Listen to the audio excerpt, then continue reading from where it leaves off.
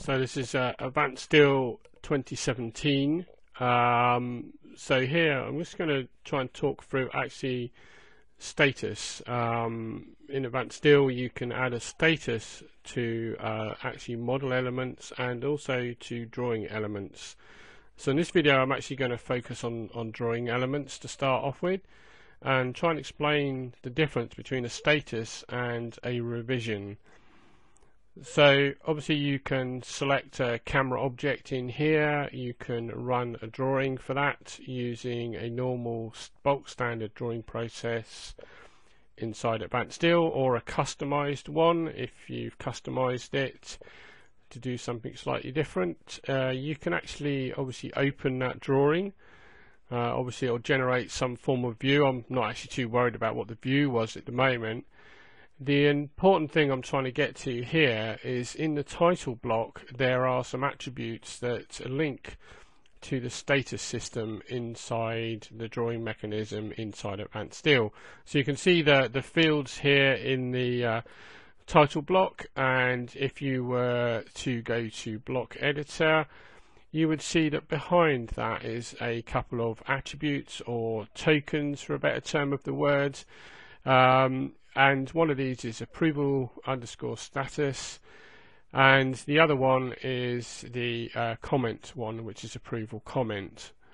So I'm not going to change any of that, I'm just going to leave it as it is at the moment.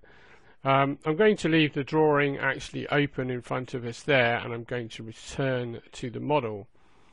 Now the drawing obviously gets stored within the document management system. We can see the file has been created here. There's this little circle at the front here. This is actually the status indication. You will also find over here, I think it will come into play at the moment, under this drop down list here you'll find the different status comments here. Now you can add to these if you need to. You can create custom ones. So sometimes people refer to status as like a work stage, a work in progress stage, a key stage, a life cycle change, these kind of things. It depends on your internal systems. So at the moment I'm just going to focus on the fact that we might want to change this drawing for approved. So it actually changed that file just by me pressing that there. I can go back and put it back to not set, and it'll go back to not set.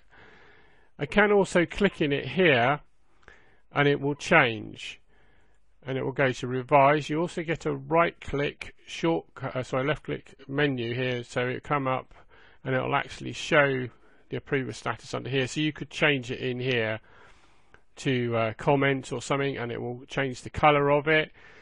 And under the same thing you can actually put a comment against it. So you can type in here test status comment for recording. So you're putting your little comment in here, and if you go OK. Now I'm just going to do that in the document manager, and I'm going to come back, and I'm just going to come back to the sheet in question. You will now notice that it says the status level as comment in this field here, and also the comment that I typed in here is actually populated across into the page header. So this actually changes the status of the drawing. Now this is not a revision. A revision is a different thing. So you can have a drawing that is, say, at the status level of approved, and then it might go out to someone and they might reject it. So you'll change the status level to say it's rejected, and then you'll come back in and you'll want to actually update the file. So you'd probably have the file closed at this point. You would probably come back into the document management system, and you would be looking at this here, and you'll probably see, and someone will come back and say that it's out for comment, it's come back from comment. It might have been rejected, so you could change it to rejected, or you get it back in and you can say that it wants to, you want to change it now. So you would add a revision mark to it to do that. So you use the revision system using the button over here on the right hand side. You can put in an author in here and put test revision. I'm going to type in here for today.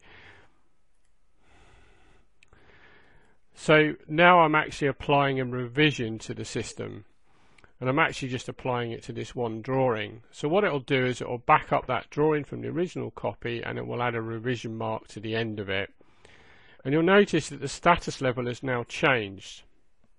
Okay, it's gone back to not set because this is a new drawing. Okay, so you might have this, you might want to go back in again, and you might want to change it. So if you keep pressing it, it will go through the cycle, or you can change the list, etc. So, you know, you could put it back to revised, so the status level of it is revised, and then you could put another comment in it to go in here, you know, updated to comments, you know, reissued. So it's a way of tracking the life cycle of the drawing, the life cycles of the drawings as they're issued out to people, in addition to a revision, because the drawing could come back, and even though it's a revision A, it could then be approved, so you could change the status level to say it's approved, but you don't actually need to issue a revision. Its life cycle has changed. So I'm just going to do that again, and I'm just going to open the drawing again, and we're going to come back in here, and we can see now that the status level has changed in here to revised, and the comment updated to comment reissued. So that is how it fundamentally works for the drawing side of the system, and this actually works also within assemblies and parts as well. You can have a life cycle for those types of drawings as well. The only thing you need to do is probably adjust your title blocks to add these two attributes in, which are under here. If you're unsure where to find the attributes, there is a very good FAQ on the Autodesk Knowledge Network, which actually gives you all the attributes that are available within a page header. So just search for Advanced Steel page header attributes, and you should find it quite quickly using Google. So hope that helps with drawing status levels within Advanced Steel.